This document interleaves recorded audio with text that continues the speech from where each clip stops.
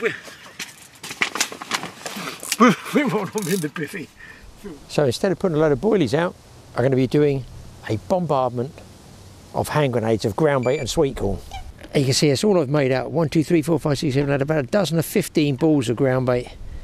I'm going to fire it pretty well out where that coot is, and then just fish a single bag over the top of it with just a single boilie and half a dozen freebies. And the moment I'm getting little beeps from leaves in the line, which is going to be annoying, especially if it gets up during the night. So let's get these out there.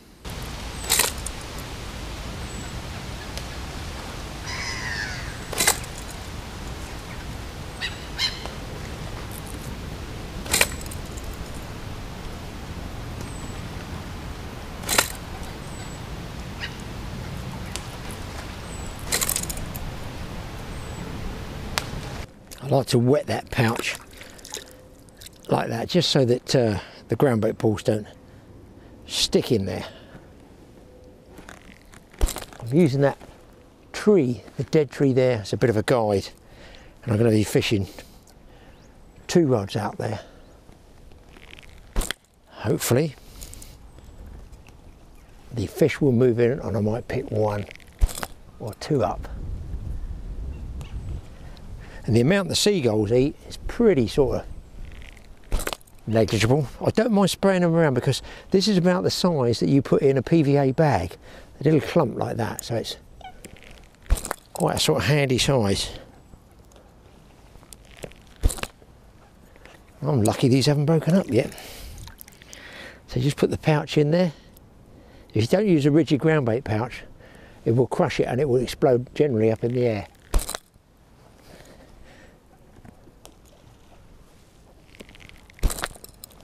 I don't mind if they're scattered around a bit, so those carp will move around finding it. Job done. Seagulls get minimal. I have seen boilies go out one after the other, they just eat them, and I'm not prepared to sacrifice a load of expensive boilies for seagulls to eat. That is so black. I'm going to have to get all my gear inside pretty sharpish. So I'm set up in here, having a go for the carp. It's just a regular fishing session. That's all it is. Late autumn, early winter. The leaves are turning, but they haven't come off the trees yet. The downside is the wind, a little bit of colour. We've had a lot of rain. There's colour in the water. Whether they will feed or not, I don't know. It could be a blank. It's always nice to get that first fish, you know, where you go beep, beep, beep. Not just a single beeps, because that's generally a leaf on the line in the wind. But there we go, sweet corn, ground bait, and a couple of bags out there. I've got one I'm going to put under the tree here. I've actually got a line out there for zander underneath, and as soon as it gets dark, after I finish what I call the zander period, which will be dusk into dark for about maybe an hour, out goes a bag, and it will be a boilie out there and a couple straight out here. But that tree up there, it's got the cormorant up on the top, the enemy, just sitting up there.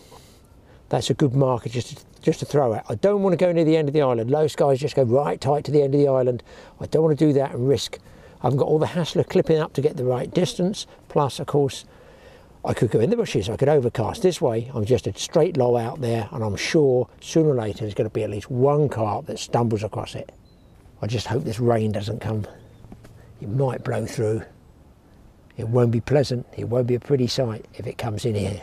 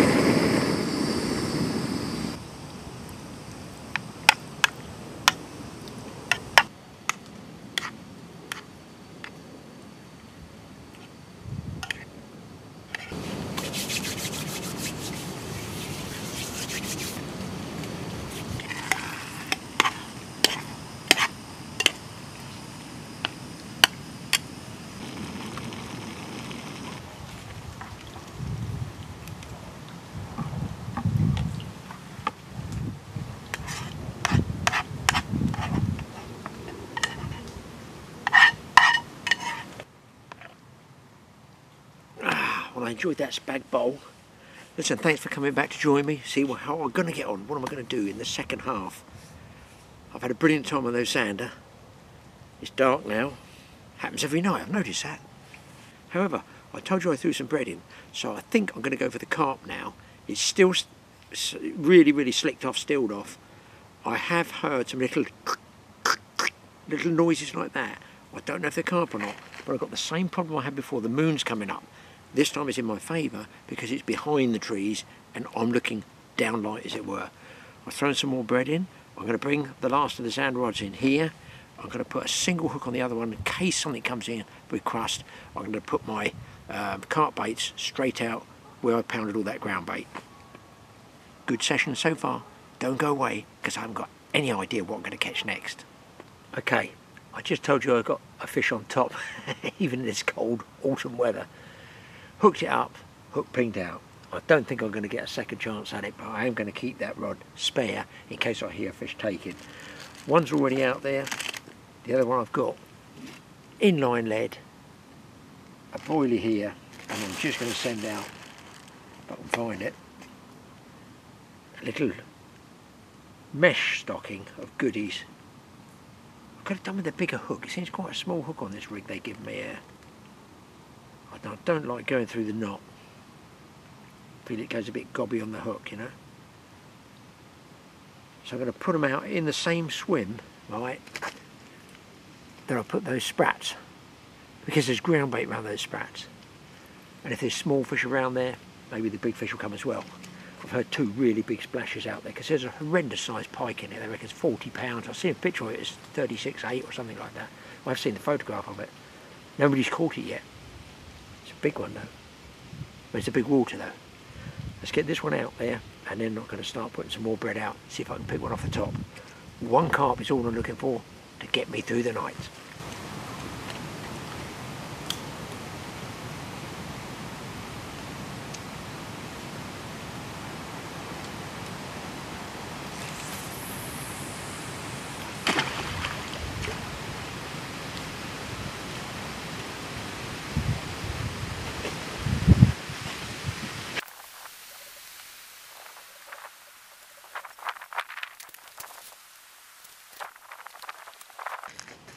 My downside is there's a little bit of wind coming now. Although it's flat in front of me, it's drifting the bread in, that's no good. I need it to sort of go out away and get the fish feeding towards me. So maybe that one that I lost was my only chance. Listen, if I go through the night and I don't get a carp, I'm going to go for zander in the morning at dawn. That's what the tackle shop guy said. Low light again, see what I can do at dawn. Maybe just try the sprats. It'd be nice to get one carp anyway. If not, I've had some fantastic zander fishing, which you saw that in the last film. Come on, come up on the top. Guys, I'm on. Bring this camera down. I don't know if we're going to get anything here. I can only get what I've got. I haven't got the head cam. Listen, it's a fish. Probably not a big one, I don't know.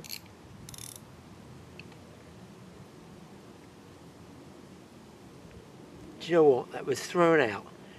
Absolutely just lobbed out where I lost the other one on the floating crust. There is no bait out there, just what's in my little bag of goodies. My goodie bag. Don't think it's a big fish. Listen, I'll take anything. After that zander session, a carp would be nice.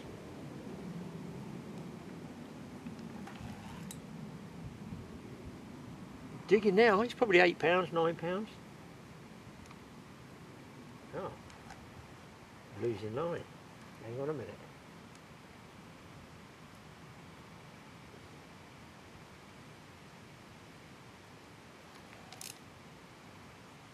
You never know with fish, do you? They're funny old creatures. This is a soft rod.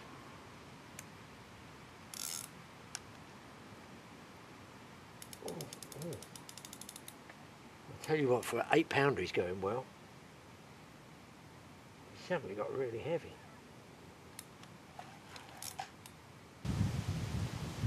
Now I've got to watch these bushes on the right because The guy in the tackle shop said they will kite to the right. This one is loading up. I mean, big time. He's really got a bend in the rod now. He's lying.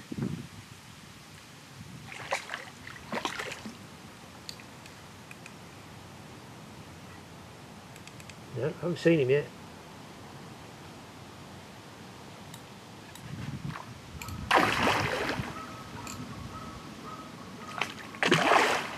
What is this fish?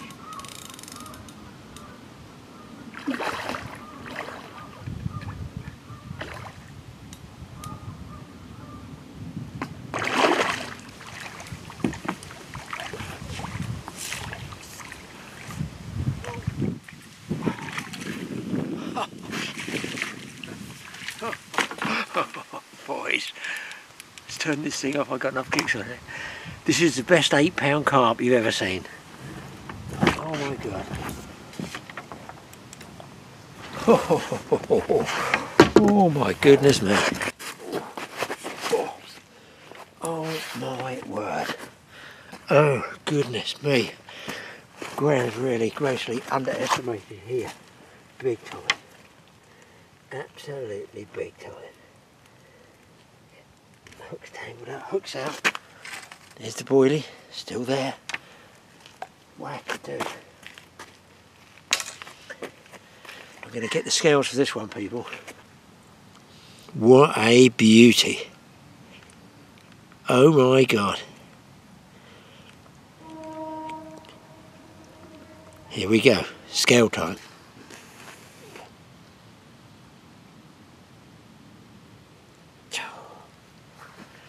$18.4. I'm only £10 off. 18.4. Oh my god.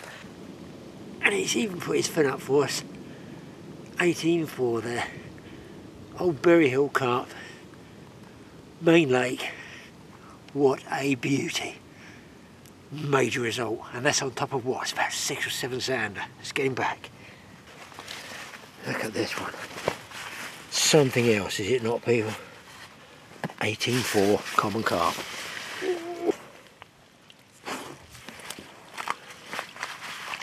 There he goes.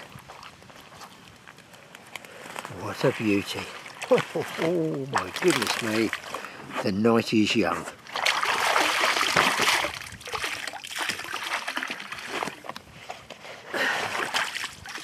Oh, straight over the feet, straight over the feet. Well, nothing yet, people. 20 past 9 odd. It's annoying with the floating crust because the wind it just comes up and then it goes down. Well, what's happening is it comes up and then it just drifts the crust away, and that takes the fish with it. You know, you tend to think when the wind drops again, I'll throw some more bread out there, throw some more crust, more floaters, whatever you're using, and you think the fish is still there. No, the fish have gone where the food's gone. So they've disappeared off down there, unless you're in an area, let's say the edge of a weed bed. One single beep. Unless you're near the edge of a feature, a weed bed, or drop off a shelf, gravel bar, something which you know the fish are going to come back to. But generally, when they drift away, especially floating crust, or any form of floater, they're going to go with them, feeding with them. It's illogical to think the food's going all the way over here. Well, I like being over this piece of mud or gravel or whatever, but the food's all just gone past my face and all these other carp are taking it down there. So they're still competitive because they can be individual, but they can also be a shoal fish. So what I've done is I've got nothing. It's the first beep actually I've had here on the two that are straight out over the ground weight balls I put out there, and I was going to go under that bush around the side, and I thought, you know, if I do get a big fish, it might go in there and out the other side and I don't see it again. So I've come out to where I was seeing most of the fish move, the little tiny little dimples with the floating crust. And I've dumped a load of bait in the bag. I've got, well, what have I got? Some regular pellets here. Got some regular pellets. I've got the wrong size mesh bag. I've got some of the old peaches and cream. I'm not putting them on the hook, I'm putting them as loose because they're a small one. I feel if I put a real small one on there, I'll tell you what size they are. I'm going to get bream. And they are, I don't know what they might. Oh, was a pick-up, that was a pick-up.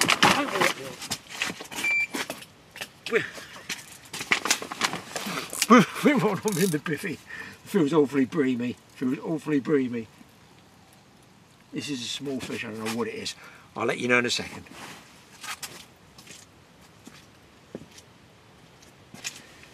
I released him in the side, guys, as a bream.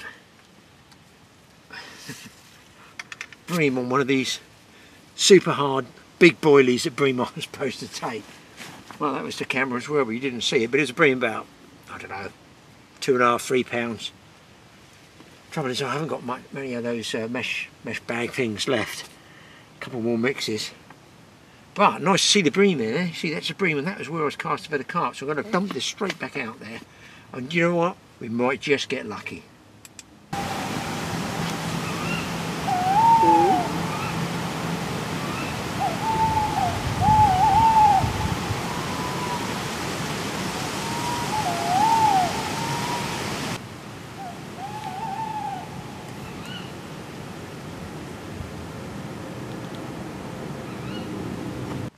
Wow, there is a lot of owl activity tonight. It's at least three that I know of, probably more than that.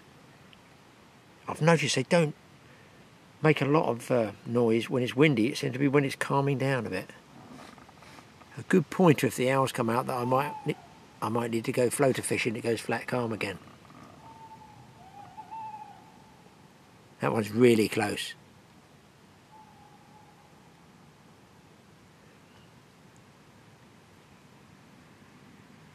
Getting cold because I can see my breath now.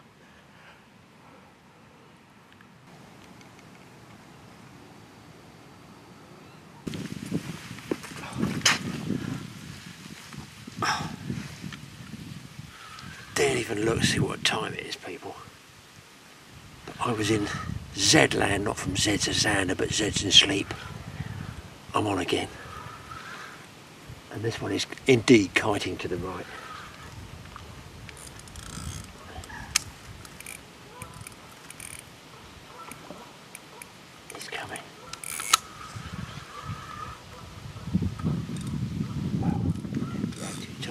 Too tight.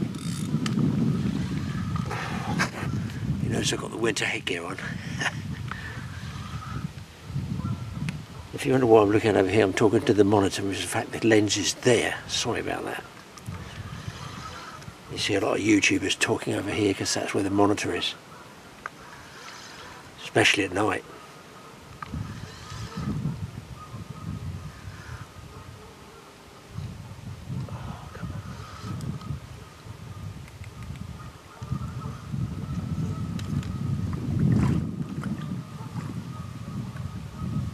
This one is indeed a smaller one. A nice comment there.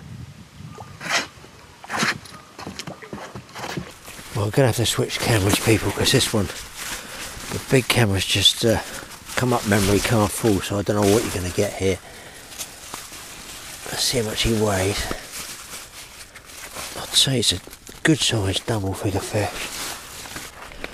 Hopefully you see some of them there, boys. There he goes. I've got memory cards of batteries full everywhere. Well, I don't actually know what you got on that last one because the memory card is full on the big camera, and this little small camera here has given me a lot of trouble playing up. I'm now on my 3rd battery.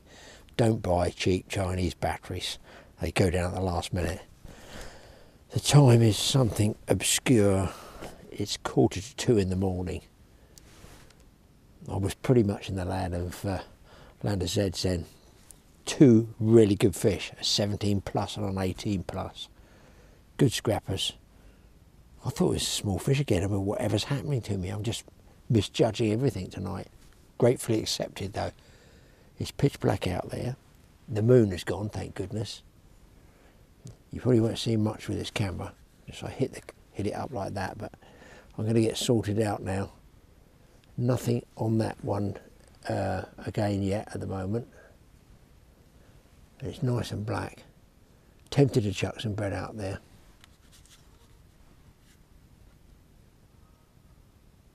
I've got to get my batteries and cameras sorted out first, so I suppose really I ought to get the baits in the water. Okay guys, I'll catch up with you later. Getting tired now. Got a pretty good bream here, people. This is now my 4th bream. If I can get him up.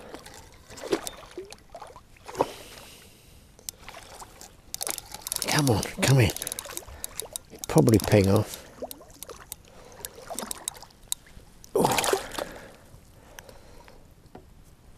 Ah, he's come off. But it was a bream. That's the 4th bream I've had now. Well, boys, it is 10 to 7. You don't need an early morning alarm clock here. You just wait for the Gatwick flight path to come across you. And the ducks and the geese. No more fish, but really pleased with that. 17 plus and 18 plus. Missed another one as well during the night. But I'm trying to get one last banker out of it. I'm not going to go home yet. Obviously it's low light, so I switched back the other 2 rods here. I switched those back to a legend with a link legend, one last roach I've got, and a free lined, but it's got a SSG shot on it, sprat on the left hand one. So I've thrown those where I had my 2 carp rods out. I've got the last of my ground bait, and I've thrown 6 balls of ground bait out there about 40 feet, 50 feet, something like that. And I'm just about to send out this little bag of goodies with one single hard boilie there. Going to send that out and just leave one out for carp and try if I can pick up another fish. I had 4 bream during the night. One was quite a nice bream, about 3 plus 4, 3 pounds something. So I'm just going to try and pick off maybe in the low light level another zander, and then I think I might have, if it's 11 o'clock in the morning before I pack up for an hour, I might put a couple of swim feeders on, see if I can pick a bream up. So good session, really good session. I hope you've enjoyed it. I've enjoyed it, but didn't get as cold as I thought it would get considering this time of year. And of course it's dawn now, everything's waking up, but the wind hasn't come up yet. A lot of high cloud. I don't know whether that's high pressure that's in between 2 lows, but it's certainly a nice idyllic setting apart from the jets, which I can see up there. They are absolutely 1, 2, they're stacking them all around me. So let's get this posted out there, and I'll see if I can grab another hour on this lovely soft thing here.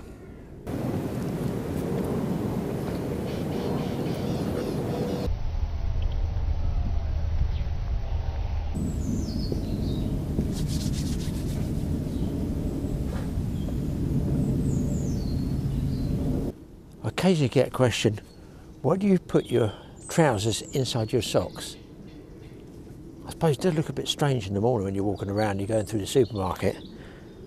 I do that to stop insects crawling up inside my legs and biting me. Now, I'd less likely to get mosquitoes in this sort of weather, but you never know what nasties are out there crawling around. So that's why I tuck my socks into my trousers, or my trousers into my socks. Been a long night. The morning shift is starting over there. Another enthusiastic supporter of the fishing sport. Just going along the bank looking for swimming. I think there's somebody over there. Yeah, somebody over there. So here at Bury Hill, they're keen. They do start early. Well, like me, you just stay up all night. I think that thing's calling for about another hour.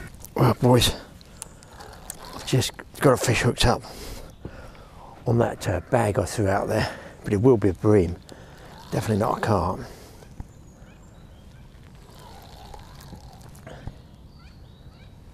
Yeah, it's a bream. I'll show you this one anyway, if I can get him in the net.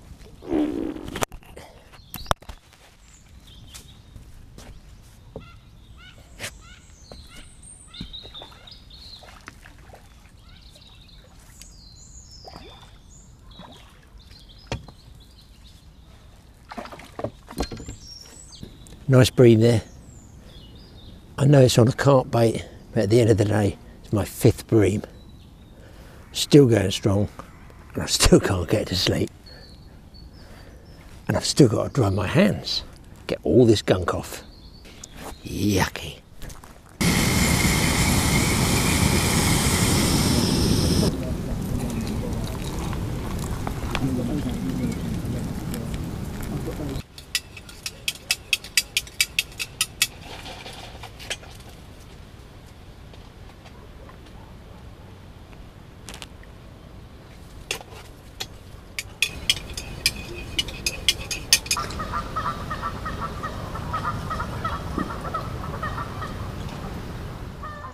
Right guys, it's Tackle Shack time. We do have in fact our first guest arriving here. I'll just have a look. He's not in there yet, he hasn't seen this. Here he comes. Who's it going to be? Is it going to be a surprise? Our first guest is Mike from TA Outdoors. How you doing, guys? You right? He happens to be my son, but there you go. It's the only guest I can afford. Mike's got, what you got with you, Mike? I brought my drop shot gear with me. Yeah. I haven't really had a look at it for quite a while, so I figured we'd run through some lures for the guys. Now, Mike, this was his surf shack. I think I told you when we did the first one there. He hasn't seen it for years. Right, so I can tell you that the outside, as you can see, has all been stained up. All these guys watching it have seen this. The windows have been puttied and repaired. I'm going inside and I want to capture Mike's face when he sees it. Oh, wow! What? That's ridiculously cool. That is I'm impressed. Built the table as well, out of pallet wood in the desk. That is really, really neat. That's why, is that wallpaper? No, bricks. Don't tell him, just don't tell him. That's so realistic, isn't it? That is really, really good. It was done by the YouTube guys and me. You lot helped me build it. Smith was nowhere to be seen. Really... Oh, you got a G stove in here as well. Absolutely. Whoa, look at that. Big one, the XL one. I got the oven. Is that about the right height for the oven? Yeah. Or should it go down? Because it's going to get hotter. So if you want to cook faster, you have it here. If you want to slow cook something, you'd put it on the next. Oh, really? That far up? Yeah. So you just move it up to the next bar. So when you come up again, we're going to cut a hole in here. And run the pipe out there. Put the spark arrestor on. I'm right in saying this. That's it. Sorry, Smith is in here. Sorry, RIP headphone users there. So that is a spark arrestor. Yeah, that goes on the outside. Yeah, that's good. You got all the so it's all there. It's all going to be fitted up. I'm not sure what that small one is down there. That's a top hat cap. Like you can use spark arrestor or this. It just doesn't either way. matter. Yeah, it doesn't really matter. That's just a bit better against the rain. Yeah. You know, that's going to get more rain, I guess, going it. It doesn't really matter, to be honest. I've cut out a load of overhanging branches as well. Yeah. This is really neat. It's pretty cool, isn't it? And that's the guest chair. Neat. See if it fits. He's the first one in it, people. Yeah. Oh, that's good. Yeah. Like interviewing. That is really neat. It's like a film set. It is. I've been doing a bit of filming in here. And well pleased with it. Took me a long time to do all those cutaways up there, insets of the wallpaper. The mother came up with the idea of making it all like beamy with stain, and even did the windows. And you varnished this floor. I sanded it all down, had a bit of varnish on it as well.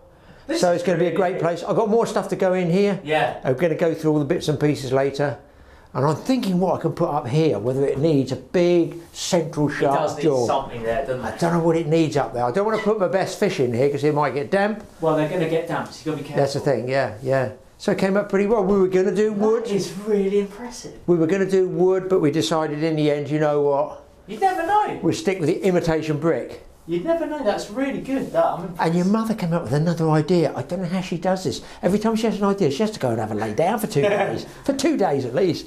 She said, why not continue it at the bottom, all the way round, so it looks like the bottom half, you know? And put some wood beading over the top. So it's come up pretty cool, That's for the trolling, isn't it? Yeah, that's a spreader bar for a big tuna. Yeah. They got the old cane rod.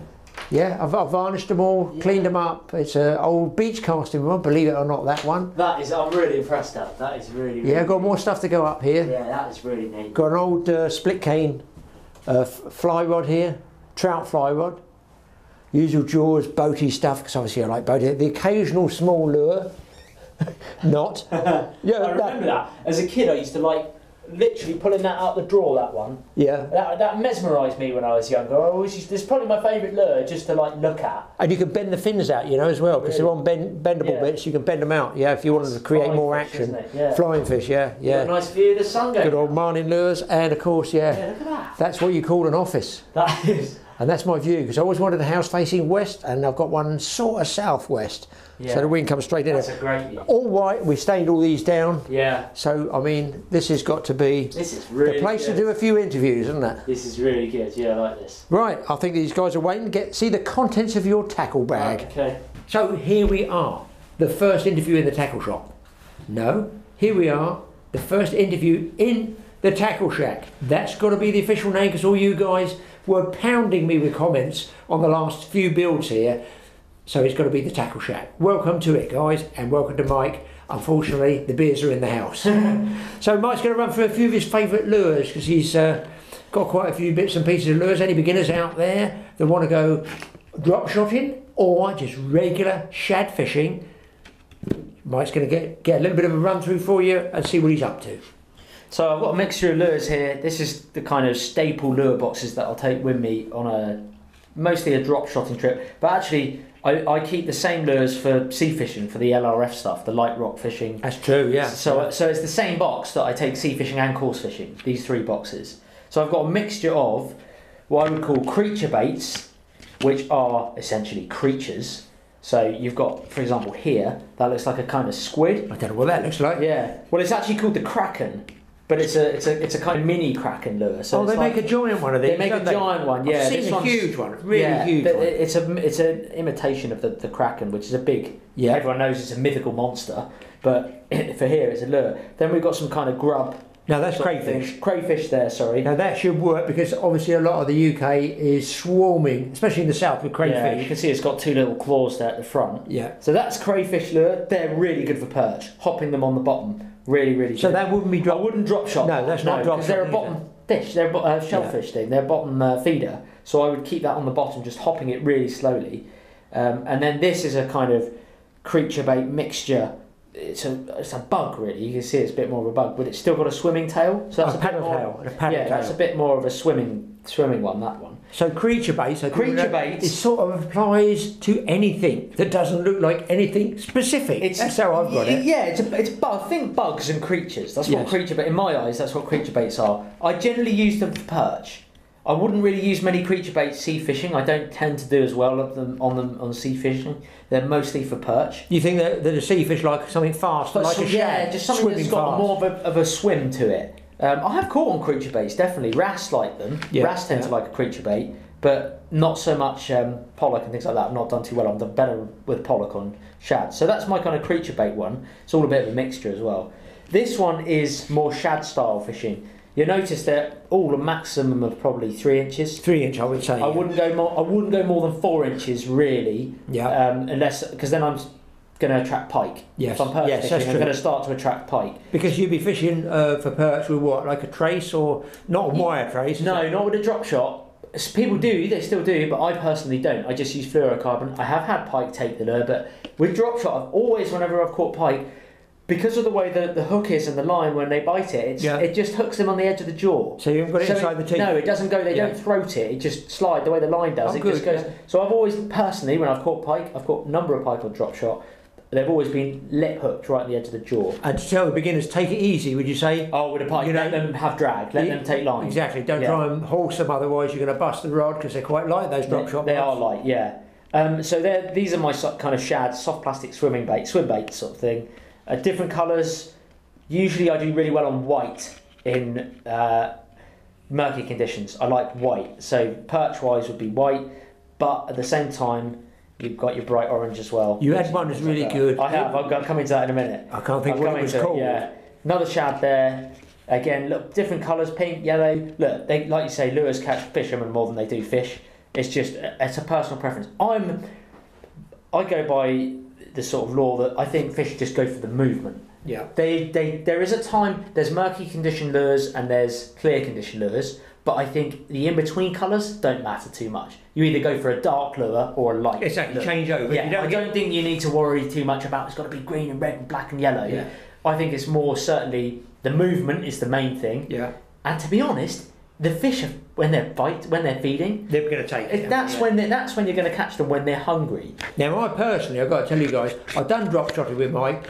I have a lot of trouble getting on with it, and actually doing it. Is that patience? Yeah, it's a mental patience thing. I am terrible. I get bored so quickly. I think I keep moving. I like fishing. What are they, shads? Shads. You're a shad fisherman. Yeah, you're going to do lures. Move. With drop shotting, you're casting, you're moving, but you actually need to tweak it very slowly. I can't do the slow. In one spot. Ideally, in one spot in an eddy. Usually eddy, overhanging trees and eddies, slack water.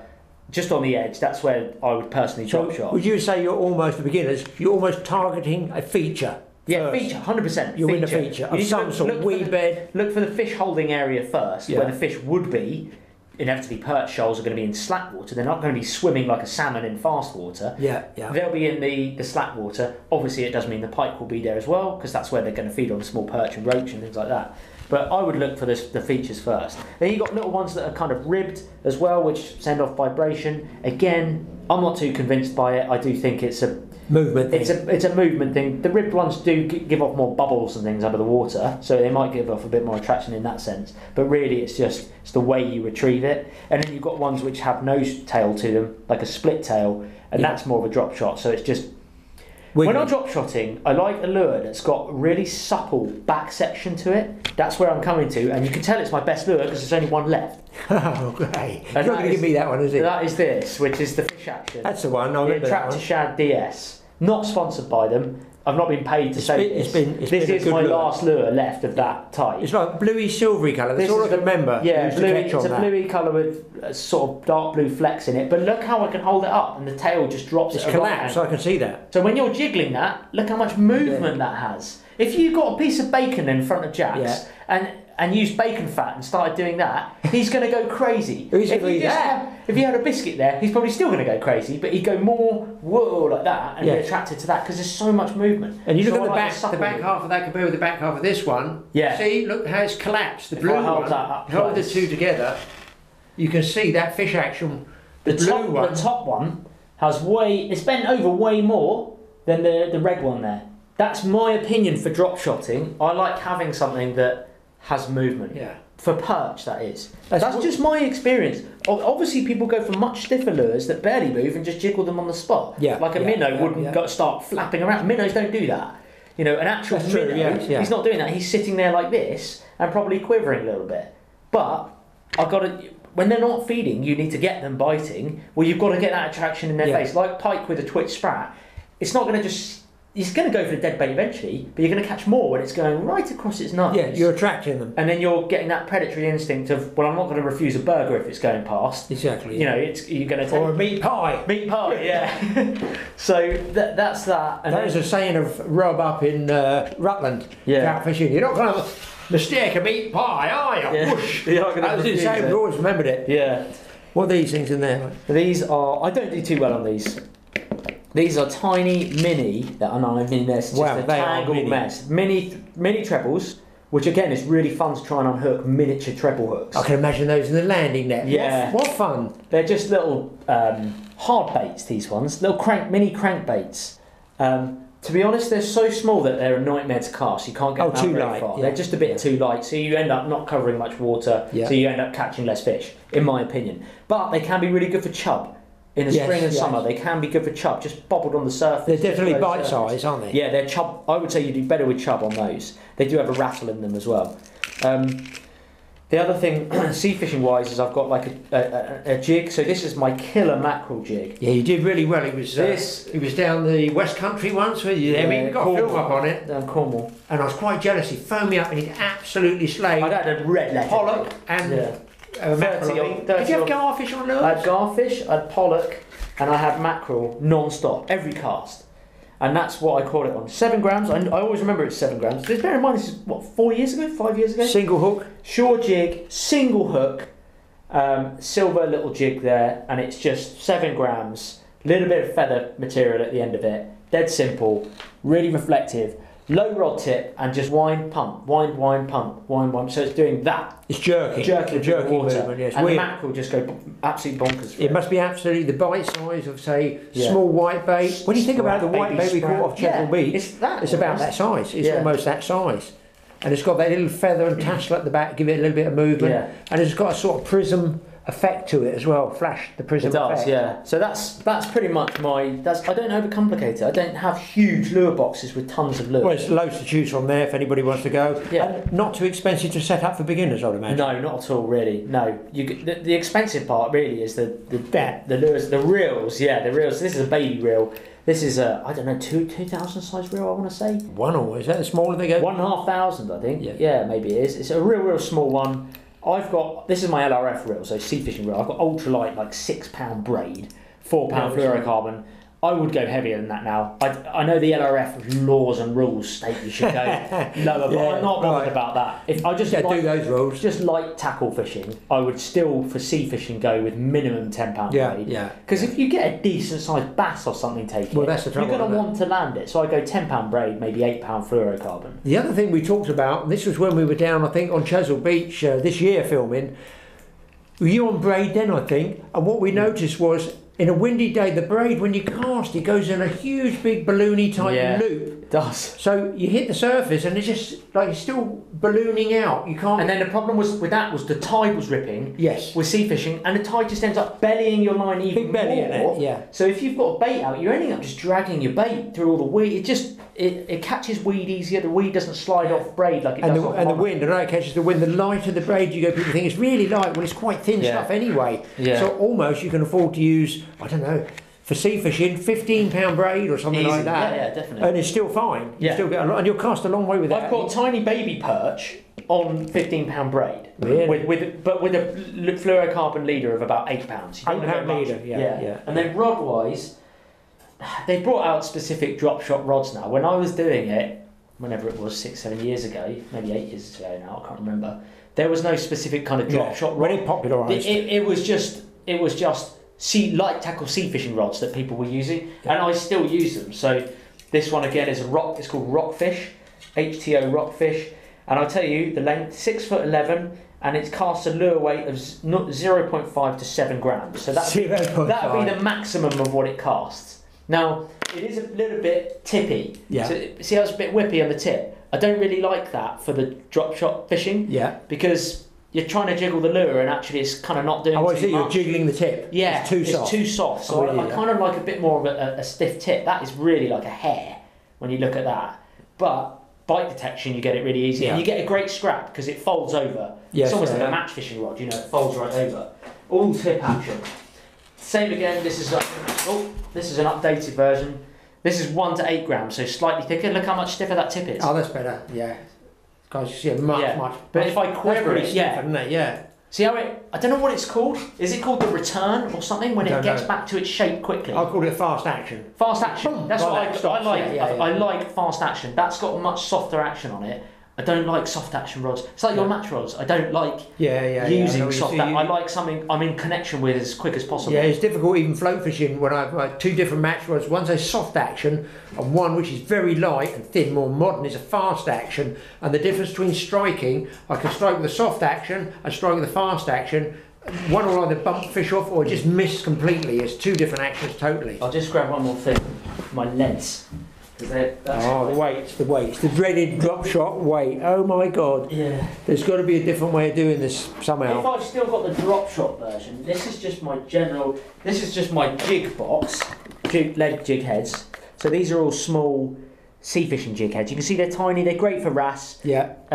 If you want bigger fish, you can just use bigger jig heads, bigger lures. To get down to the current. Yeah, because they get washed around. You want to use these on a real low, small tide. Yeah. And then I've got bigger ones this side, which are my kind of big perch lures. If I'm hopping on the bottom of a perch, I'd use a big jig head. Yeah. Or I would probably weedless rig if I'm doing perch on the bottom. I would rig it with a rubber worm or something. Yeah, Texas style with the crayfish.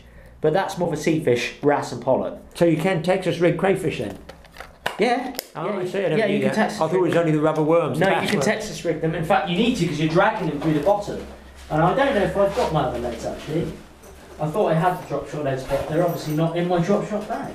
I don't have the drop shot weight on me, but it just essentially you can slide it through the line and snap it on anywhere up the line. You it pinches, doesn't it? Pinches tight. I've lost loads though. I know. I've seen them lose them. I think it's got to be a really bad design. You can lose them. It's a clever design because you can adjust the depth quickly, but at the same time you can lose them. I use anything from 7 grams, mostly 7 to 10 grams. If it's a fast-flowing river, like I'd use anything up to 20 grams. Yeah.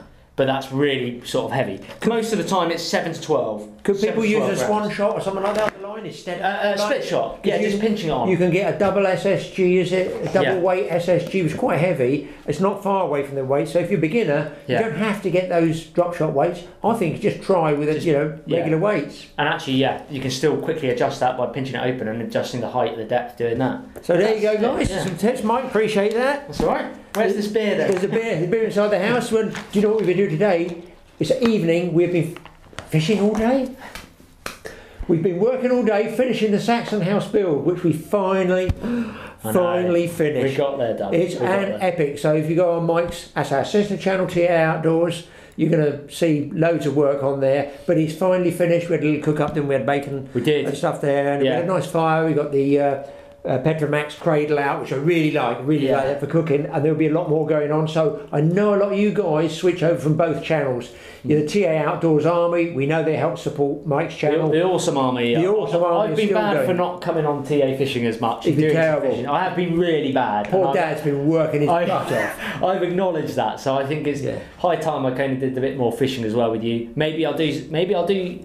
I'm in Somerset now, so maybe I'll do a bit more drop shot fishing and things around there. In case guys on the TA fishing don't know, the last one we did together was only a few weeks ago. We went out in a 50-year-old boat, didn't we? The mahogany boat, yeah. Two of us did go out fishing, the father and son duo, and we had a really good time with mixed fish. That's already up on Mike's channel, so don't think there's not fishing, on his channel. There is fishing on there, old ones, very old ones, but of course, because you guys don't support me very well, I don't get the views Mike gets. He gets views up to nearly 9-10 million. It'd be actually really cool to get maybe some ideas from your subscribers about other things to put up in here, or maybe some tips on audio or lighting or something like that. Yeah.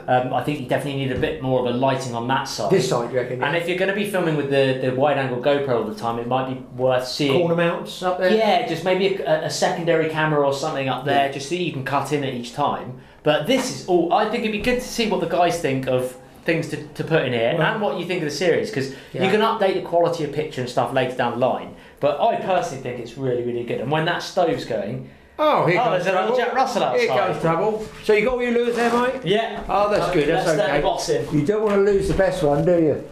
Oh, he's pinched that. Here he comes. Come on. You don't like getting under Watch that, Lee.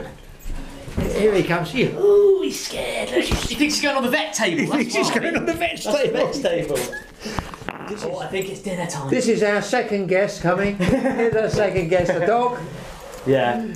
Well, it's been a good one. Yeah, appreciate your support, guys. Don't forget to subscribe to both channels, TA Fishing and Mike's one, TA Outdoors. We'll see you again on here, and doubtless there's going to be some more guests showing up, and they won't all be four-legged. He's quivering wreck, isn't he? He thinks he's in the vets. Right.